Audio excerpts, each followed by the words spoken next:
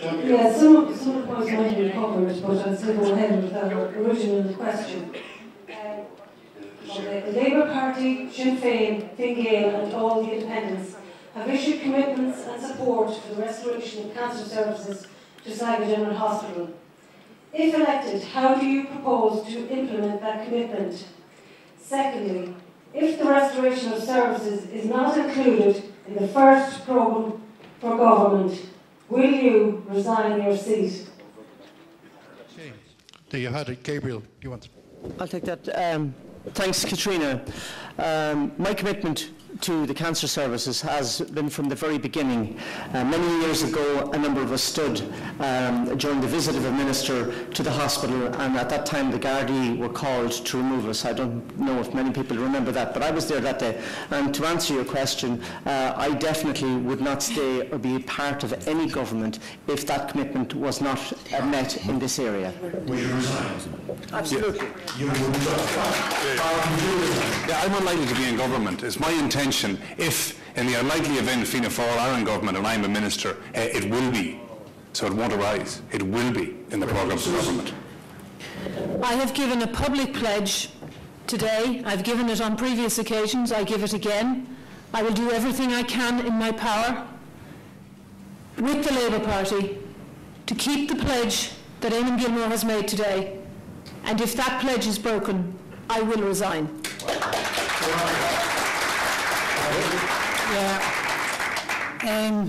Cancer, protection of cancer care services for Sligo. I'm very passionate about it. I'm very, very strong on this, and as an independent, if I have an opportunity to have a position of power with Fine Gael in the next Dáil, it will be part of the programme, because I will not go into any agreement with anybody unless it's there, and that's it. End of story. Yes, certainly as Katrina and the committee know, I've been a member of that committee for the last couple of years. I've lobbied, I have been actively involved, attending meetings and indeed to various delegations over the last 2.5 years. And Kieran, I certainly, we've got a commitment from our health spokesperson, Dr. James Riley, spokesman for health, and hopefully this man will be Minister for Health in the next government. And I certainly, this man has given a commitment, and I honestly believe that we're a party of credibility, and we will certainly honour the commitment that we have given. You feel strong enough to resign if it wasn't done properly? Well, what happened when the two DDs resigned from Fianna Fáil, and we've seen what happened in relation to it, James. Resign your seat. The parliamentary party, yes, yes. Resign your seat, not your whip. From within the party. Resign your seat or the whip, which? No. Does it Just asking the question, like Katrina's asked, just refresh the question again. One question. If the restoration is not included in the first programme for government, will you resign your seat? Katrina, there'll be no need, if elected, and if Fine Gael are in power, there'll be no need for me to resign my seat, because the services will be in place, and I'm given that guarantee that I have got. It's on the record. Yes, it's on the record. So, absolutely. All these days, it's been reported here tonight. There's not one iota, there's not one cough has been missed. So you'll be able to look back and see exactly what everybody said. In fact, you can see what every TD said in their speech as well tomorrow morning on the bigticket.ie. Alan. The cancer service people, I think, are well aware of my commitment to this from day one. If you were in partnership or going in to support the government and you were one of the independents and it didn't happen, would you resign? I think it was mentioned here tonight already that independence, what we're going to be is the conscience and the moral guidance for the next government. And the cancer services is clearly an immoral decision that was made. And definitely, if that does not happen, I think Fine Gael have said within 100 days, and I was part of that government, of course I would resign my seat, because that's the moral and right thing to do. Thank you, Mr. Chairman. I would actually be, I'd be a supporter of a left-led government, and clearly in that context I would make it a precondition of supporting that government that the cancer services would be restored. And can I just say, you know, you say this is all being recorded, and that's very well, and the pledges are being recorded, but I see some people in the audience here, you know, I think they're wary of the political promises and pledges, because last year a number of politicians here not only gave pledges, but actually signed a pledge for a particular community, and did the opposite after signing it. So it's just a point I'm making. Well, you see, the difference is I'm standing for election because I have no political baggage. I don't make promises unless I mean to keep them. And I am making this promise and I mean to keep it. And I have a track record for honesty and integrity as a journalist, standing up for what's right and for what's true. So if I make my pledge here today, and I have and I do, I will keep it. John Perry.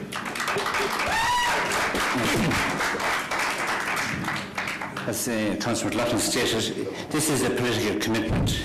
It's even stronger than a pledge. When it's very clearly, Dr. Riley will be the next Minister for Health, and Kenny will be the next Taoiseach. Having spoken to both of them today, it was stated quite categorically in government, there's no ambiguity whatever about this, none whatever. The services and the cancer satellite facility and the services that were removed from Sligo General Hospital will be returned. And you're saying, what Katrina is that? You put your own career on the line for this? I've no difficulty whatever doing that, because I can assure you, because on the last occasion, and I'll be very clear about this, on the last occasion, when this came up from the issue, the previous Dáil deputies, incumbents of office, will resign the parliamentary whip and still vote on every other issue. I certainly will resign from Fine Gael if that commitment is not honoured, but I have no need. I have no need to, I can assure you, this is no caveat in this, because I don't do double speak, whatever. And anybody that knows John Perry and his track record in Dáil Éireann, what I state quite categorically, and anybody can, would I assure you, and I know only too well what I'm saying, having supported Enda Kenny right through from the leadership, and he will be the next Taoiseach, and Dr. Riley, who worked in Sligo Hospital as a GP, who knows the system. He has given me a commitment. This service, satellite facility, will be returned to Sligo General Hospital, and not alone that. This hospital will be upgraded as a regional hospital servicing 250,000 people, not alone in cancer, but in the whole cardiac, orthopaedic. No, is this important? Because this hospital, if you go to Sligo General Hospital at the moment, no, that's fine. You've answered the question, which is brilliant. Yeah. It's on record. Mark, do you consider it important enough that there's resigning matter? Many times. Do you want me to answer the question? I'd like to answer the question. As I said, I was the second person to answer the question in case you called. It won't arise if I am in government. If I am in government, it won't arise, because I'll be on the front bench and I'll ensure it's done. And I already said in the earlier contribution that if in opposition, which is most likely if elected, I will support Labour or Fine Gael if either it's a centre of excellence or a satellite service, provided the services return. Now, whatever way that jumble works out in the context of the negotiations and when they've shared out the ministries, but I will support that. And I reiterate the fact that regardless of the party political people here who may doubt my personal commitment, I started this campaign. And throughout the campaign, when a different angle of attack was required, including researching northern British Columbia and what they were doing there, or taking HICWA and the HSE all the way to the Ombudsman, that was open to anybody up here to do. But it was me who did it. How did you vote? Mark McSherry, how did you vote? I'd like to just make it quite clear. You know how I vote, and I would vote against a Mickey Mouse motion planning to put services in every corner of the country. It is not realistic. You quick learn it when you're in government. But what there was a case for was the Northwest, was Sligo, and that's the case. And I'd vote against that motion again tomorrow.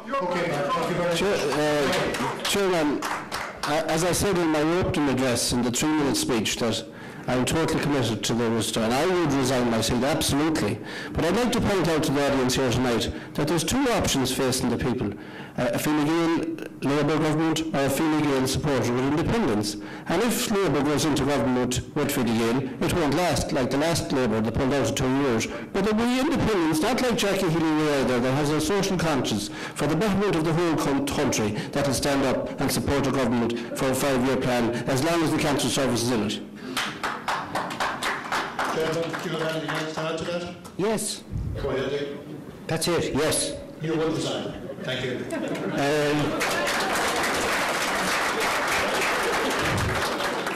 Sinn Féin's commitment to the restoration of full cancer services to Sligo General Hospital will be a centre of excellence is very clear and cannot be changed.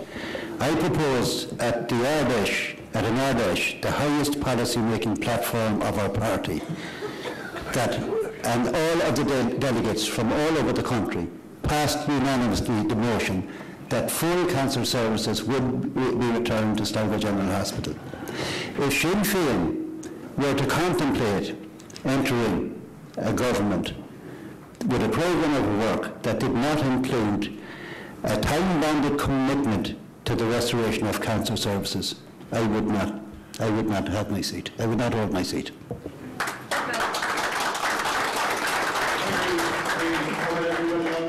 No, actually, I am the one person who disagrees with everyone, because we backed the cancer strategy, the 8 Centres of Excellence.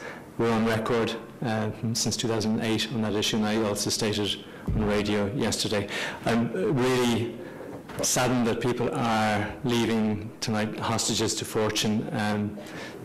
Chairman, when we came here this evening, you said, listen, we're going to really concentrate on issues of national interest, and we have spent more time dealing with this local issue. It's not a